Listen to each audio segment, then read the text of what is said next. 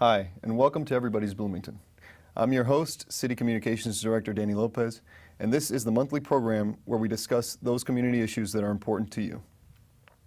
Cities across the country have felt the crunch of the recession and have struggled to grow and even stabilize their local economies in the past year. Rather than investing in themselves, many communities have had to scale back not only on programs and services, but more importantly, on their efforts to support local businesses. In the end, having a strong economy during challenging economic times requires an investment in niche industries. It requires a bolstering of locally grown businesses whose missions are in line with those of the greater community. And it requires supporting local business leaders who understand the important roles they play, who help shape community character through the work that they do, and who use their resources to create jobs and spark local economic growth. In Bloomington, we have done just that.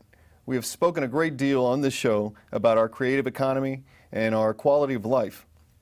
But one business sector we haven't discussed very much, one that is truly on the cusp, is technology. So with us today to talk about Bloomington's flourishing up-and-coming tech sector are two of the individuals who wear so many hats in our business community: Ron Walker, President of the Bloomington Economic Development Corporation, and Ari Vidali, CEO of Envisage Technologies and board member for the Bloomington Technology Partnership. So welcome to you both. Thanks for taking time out of your very, very busy schedules to chat with us a little bit today.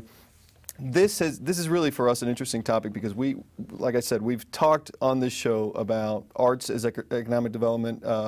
We've talked about quality of life as economic development, but one thing we haven't really gotten into is hard economic development strategies for solidifying, stabilizing the community. So this is a great opportunity to do just that, and I know that from looking around at other communities, particularly in challenging times economically, it's difficult to find those niche industries that you can invest in as a city or as a community to really help the local economy flourish. I think we found that in the local tech sector, and both of you are just play very critical roles in helping to make that a reality. So before we really delve into it, starting with you, Ron, why don't you tell us a little bit about what you do, what your role is at the BEDC, and what the BEDC does in the community? Oh, sure. Thanks, and thanks for having us here today.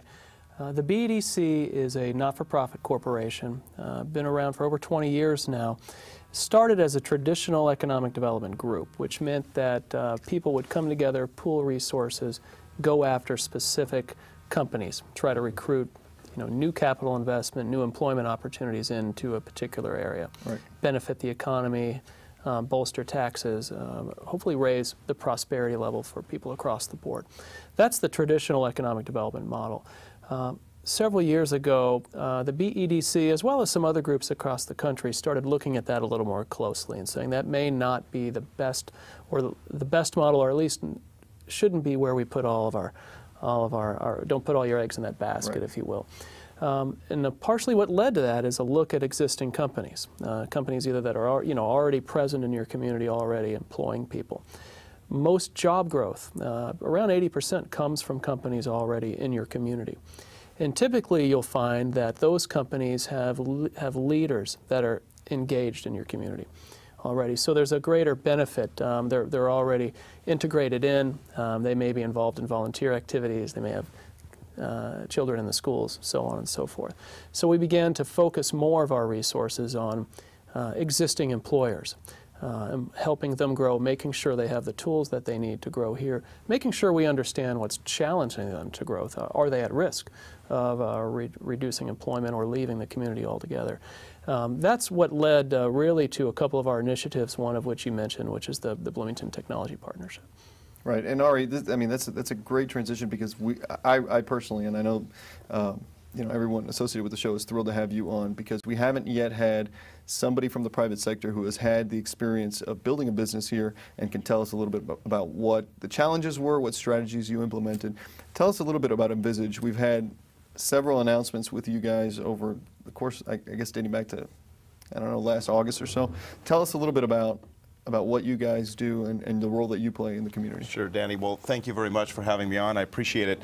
A few things. I assume that as a software company we qualify as tech, but really, all kidding aside, this community is uniquely suited, I think, as a breeding ground for tech companies. And I think during the show we're going to talk a little bit about that. In 1995, I was still working for IU. And IU is an incredible place that fosters a lot of research and development in terms of informatics, in terms of computer science. Right around 1995, there were some opportunities for me to leave. And this is what fostered the beginning of a sort of an entrepreneurial career in high tech. 5 businesses later, we are now here on the square as Envisage Technologies. We're a software development company focused on automating the training process for federal, state, and local law enforcement as well as military clients.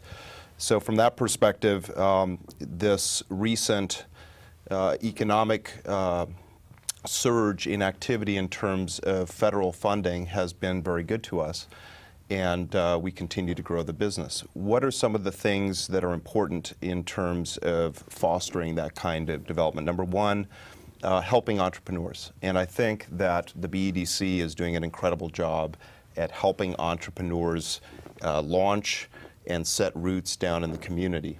And we can talk a little bit about the Bloomington Technology Partnership, which is a little bit modeled after what was being done in biotech. Secondly, we need to recruit into Bloomington a sort of a critical mass of businesses in this area.